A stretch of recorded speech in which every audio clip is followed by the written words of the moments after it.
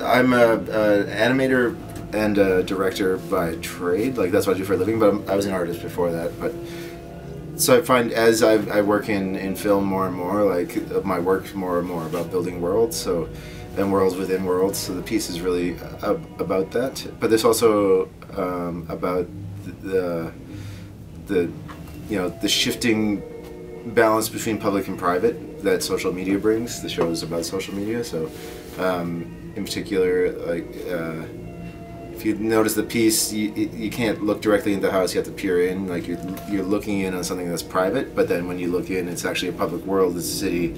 But then all the billboards are a conversation between two people, but it's a conversation over social media. So again, it's back and forth between public, private. So it's kind of commentary on that, and also a little bit.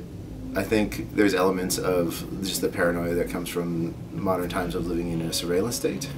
And the scene part's more about that, where you have the board is carved with an organic conversation, but it's once again it's via text message, and then the scene, like that's what comes up when you get a message from someone. But then with the revelations from Snowden, we know that it's not just being seen by us; it's being recorded by our government and stored for however long, or forever probably. So there's that.